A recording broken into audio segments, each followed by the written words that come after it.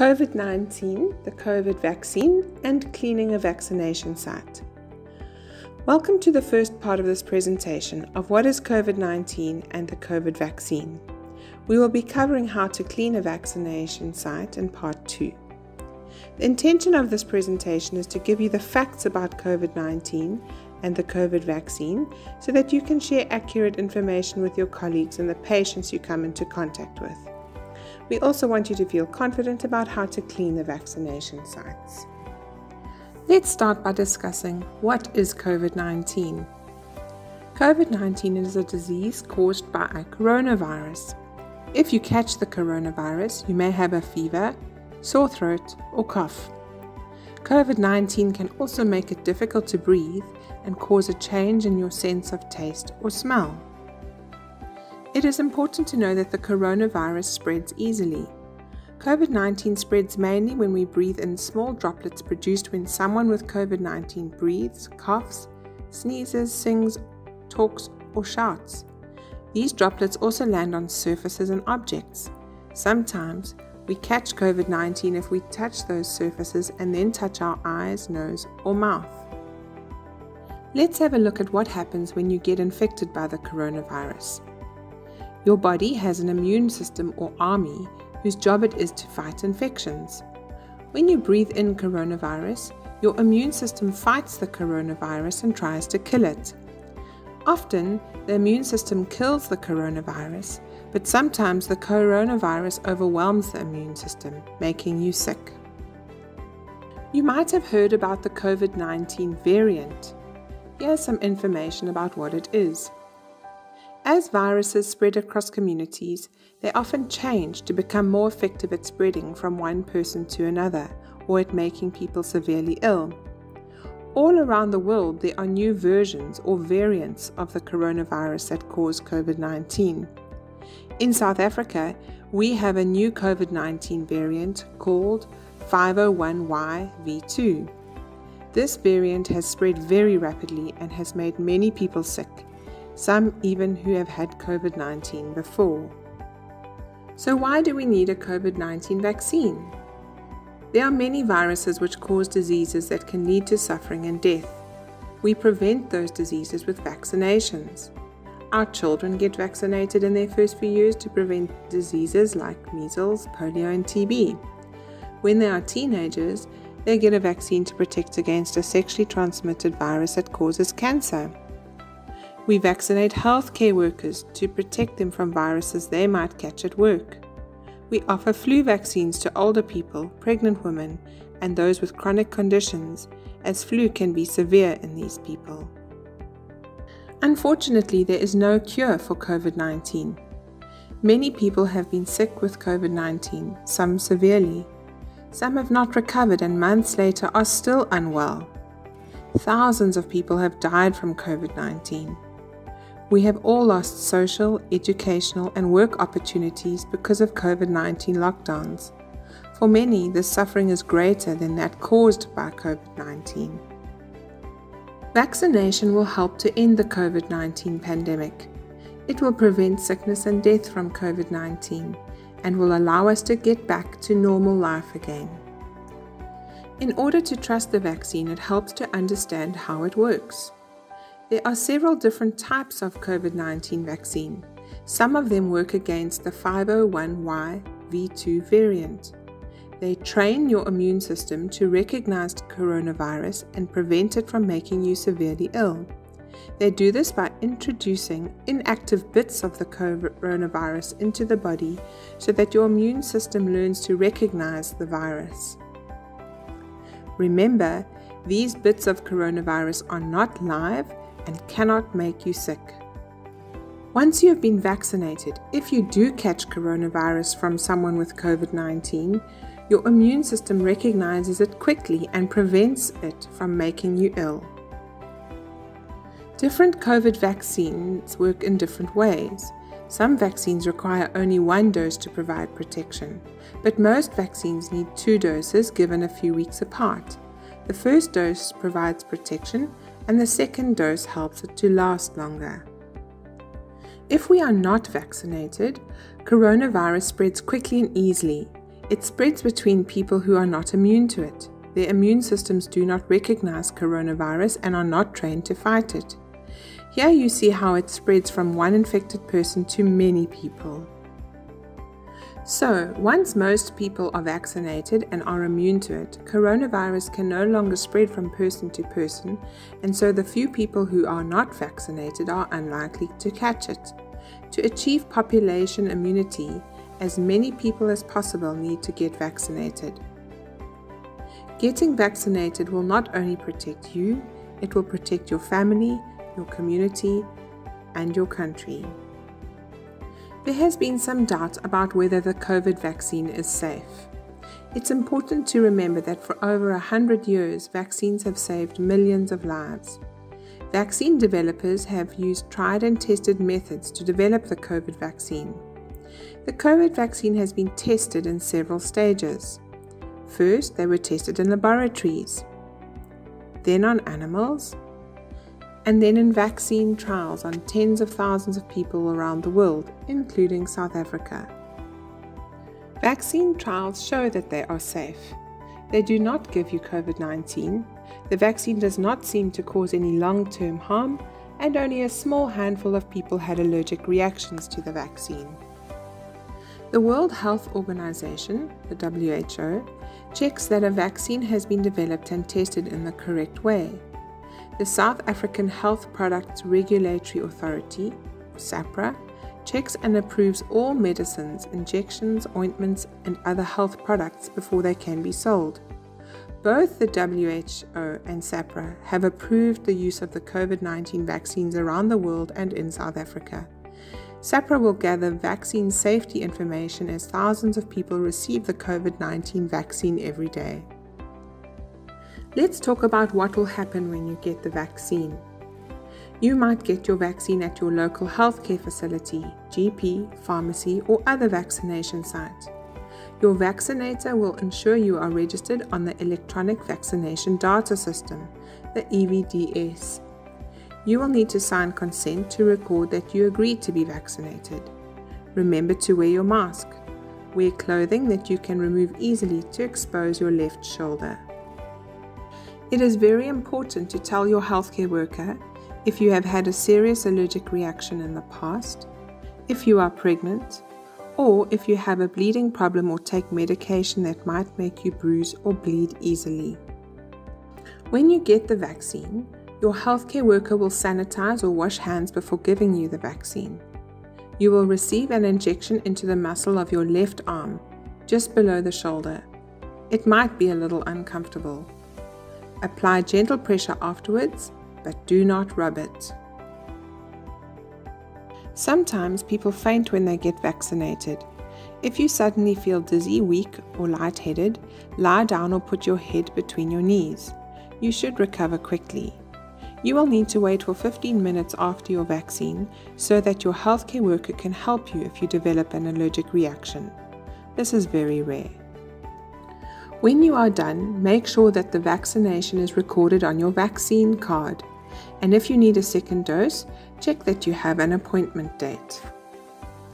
Many people have mild side effects after getting the COVID-19 vaccine, like feeling a sore or heavy arm at the injection site, experiencing fever or chills, a headache, fatigue, or muscle aches. Don't worry. Side effects show that your immune system is preparing to fight COVID-19. You may get them, you may not. Your immune system can still respond without giving you side effects. Side effects should only last a few days, maximum 1 week. If you need to, take paracetamol for pain or if you have fever or chills. If they get worse or last longer than a week, contact your healthcare worker. You might wonder if you can still get COVID after vaccination. Yes, you may still get COVID-19. No vaccine is 100% effective, but you cannot catch COVID-19 from the vaccine. You might have caught COVID-19 before being vaccinated. You might catch it within the first few weeks after being vaccinated when your immune system is still being trained up to fight COVID-19. Most COVID-19 vaccines need 2 doses. The effect of the first dose wears off after a while, So if you miss the second dose, then you could get COVID-19. But the good news is that even if you do get COVID-19, you are very unlikely to become severely ill or die from COVID-19. After vaccination, don't confuse side effects with COVID symptoms. If your fever lasts more than 2 days, or you develop a cough, sore throat, or changes in your taste or smell, you may have COVID-19. Isolate yourself and arrange to get a COVID test. The test is still reliable even if you have had the vaccine. Contact your health worker or call the Western Cape Government Call Centre on 0860 142 142. Even after vaccination, please stick to COVID prevention measures. Vaccines are not 100% effective, so you might still catch COVID-19. Studies are still examining whether the COVID-19 vaccine prevents spread of coronavirus to others. Until most people are vaccinated, we still need to protect ourselves and each other from COVID-19, especially those at risk of severe COVID-19. Those over 55 years, or with diabetes, HIV, TB, kidney disease, hypertension, chronic lung disease, or cancer. Let's recap the basic prevention measures we all know. Stay home if you are sick. Cover your cough. Wash or sanitize your hands often. Keep a safe physical distance from others. Avoid crowds and confined spaces. Wear a mask when out in public. Spend time together outdoors, or if indoors, open the windows.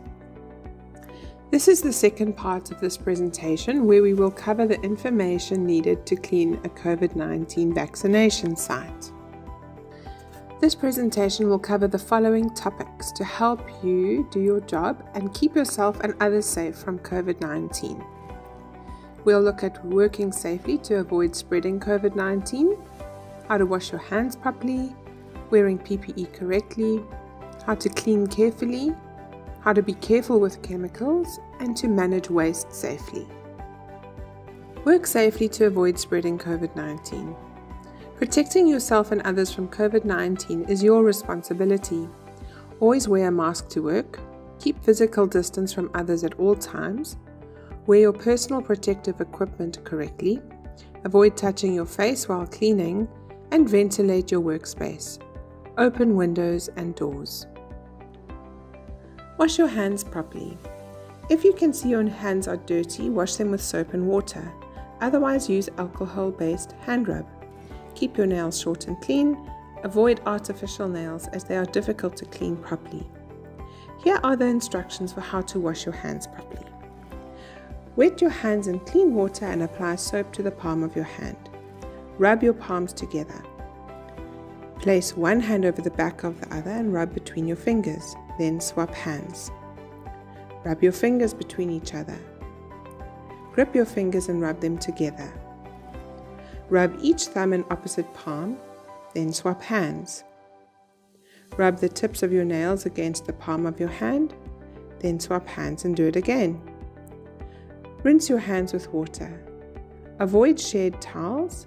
Dry your hands using paper towel if possible, and use paper towel to turn off the tap. The correct PPE to wear while cleaning is the following: a surgical mask, reusable long rubber utility cleaning gloves, ideally up to the elbow if available. Otherwise, you can use disposable gloves, an apron, a face shield or visor or goggles, and closed work shoes. It is important to put on PPE correctly. Wash your hands before putting it on. Start with the apron. To put it on, slip it over your head and tie the strings behind your back. Use a bow, not a knot, for easy release. Then put on your mask.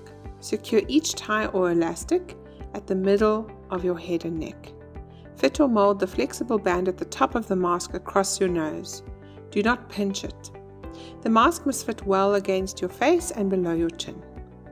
Then put on the goggles. Place them over your face and eyes and adjust the band to fit comfortably. Lastly, you put on gloves. If you are using disposable gloves, hold the edge of the glove as you pull it over your hand.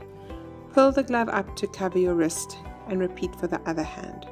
If you are using reusable gloves, hold one glove open with one hand and slip the other hand in and repeat for the remaining hand. Let's have a look at how to take off your PPE correctly. Start by removing your gloves. If you are wearing disposable gloves, take the outside of the glove with your opposite gloved hand and peel the glove off. Discard as infectious waste. Slide the fingers of your ungloved hand under the remaining glove at the wrist, peel off, and discard as infectious waste. If you are using utility gloves, remove them carefully and place them where they will be washed. Next, remove your apron. Unfasten or break the apron ties. Pull the apron away from your neck and shoulders, touching the inside of the apron only, and bring it forward over your head. Turn the apron inside out, fold or roll it into a bundle and throw it away as infectious waste. To remove your goggles, lift the headband or earpiece from the back. Place them in the correct place or container for disinfecting. Lastly, remove your mask. Untie or break the bottom ties, followed by the top ties or elastic. Remove it by touching the ties only and discard as infectious waste. Finally, wash your hands again. In order to clean correctly, you need to have the right cleaning equipment. This includes a janitor trolley or a two-way bucket system, cloths and mops color-coded for different spaces, yellow for patient areas, red for toilets and sluice rooms, green for admin and non-clinical spaces, and white for offices. You need detergent, disinfectant solution, and disinfectant wipes. You also need to know how and when to clean. Clean very well with soap and water, especially if the area you are cleaning is dirty, and then wipe with surface disinfectant. Focus on surfaces that are touched a lot, from cleanest to dirtiest, from the highest to the lowest, which is the area near the floor. Clean and disinfect general patient areas twice a day. Clean and disinfect chairs and the vaccination booths between each client. Clean and disinfect toilets every 3 hours.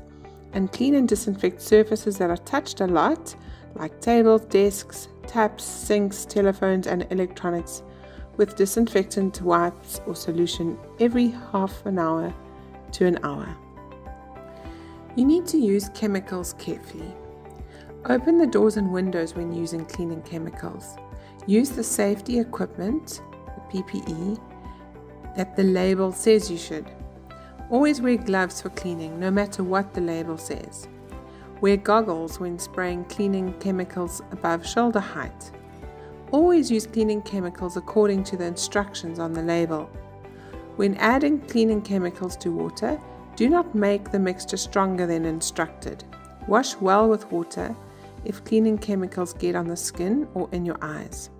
Always wash your hands immediately after removing your gloves. Let's understand how to manage waste safely. Sometimes coronavirus can spread if you touch surfaces or objects that have the virus on them and then touch your eyes, nose, or mouth. The coronavirus is a virus that can be easily damaged by heat, chemicals, and UV light. Manage waste safely to minimize the risk of spreading the coronavirus. There's no evidence of people being infected with the coronavirus from healthcare waste where the healthcare waste management guidelines are followed correctly. We shall look at how to manage sharps waste, medical waste, general waste, and pharmaceutical waste. Let's start with how to manage sharps waste. Sharps waste is sharp medical equipment that has come into contact with human body fluids, things like syringes, needles, and blades. Discard sharps waste in an appropriate size sharps container. These are usually 5-liter containers. Once it is 3/4 full, close and seal the sharps container. Clearly mark it COVID-19. Keep the sharps container upright and handle with caution to avoid getting injured. Let's have a look at medical waste management. Medical waste includes all disposable materials that have come into contact with human body fluids, like cotton wool swabs, PPE, and linen savers. Use 50-litre disposable cardboard boxes. No reusable containers are to be used. Fit the box with 2 red plastic liners. When the box is 3/4 full, close the inner bag with a cable tie. Then cable tie close the second liner, close the box and seal with tape. Next, enclose the box in another plastic bag. Mark this bag COVID-19. Store the waste safely and separately prior to collection by the waste disposal company. General waste. General waste is waste that is not sharp or harmful and is not covered in any body fluid. An example is paper wrappers, which should be disposed of in the general waste bin. When this bin is filled, dispose of it as per the usual protocol. Pharmaceutical waste. There is not much pharmaceutical waste in the vaccination sites. However, every COVID-19 vaccine vial needs to be accounted for. If you come across any discarded COVID-19 vaccine vials, open or closed, hand them over to the site manager. Let's summarize what has been covered. We have looked at how to work safely and avoid spreading COVID-19, how to wash your hands correctly, how to wear PPE correctly, how to clean carefully, how to be careful with chemicals, and how to manage waste safely. You are so important to the safe functioning of the facility, the staff, and the people coming through the site. Thank you for doing your job well and with care. Good luck and stay safe.